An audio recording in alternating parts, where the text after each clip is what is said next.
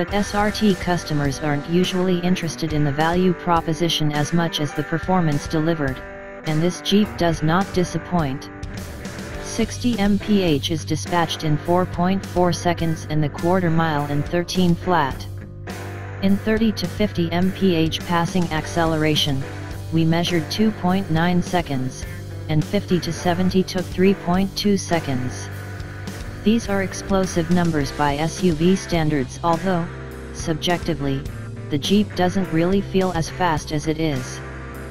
For jobs beyond straight-line acceleration, Jeep provides multiple driving modes that vary front/rear torque distribution from 50/50ths in snow and tow modes to 40/60ths in auto, 35/65ths in sport, and 30/70ths in track. Those fancy red 6-piston front and 4-piston rear Brembo brake calipers and the aforementioned P0s yanked this 5291-pound beast down from 70 miles per hour in 168 feet. 6 feet longer than in our last test, while lateral grip was 0.87 grams, remarkable for such a massive, high-riding vehicle. We only wish the quick steering offered at least some road feel.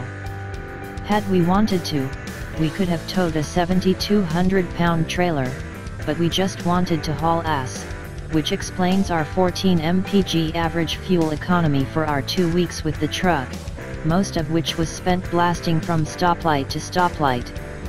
We'll admit to being intoxicated by the sounds of that snarling Hemi, some 83 decibels worth entering the cabin at wide open throttle. On the highway, however, the SRT chills out to a luxury car like 69 decibels at 70 miles per hour, thanks to active noise cancellation, which also helps mask the aural annoyances when the engine has entered cylinder deactivation mode.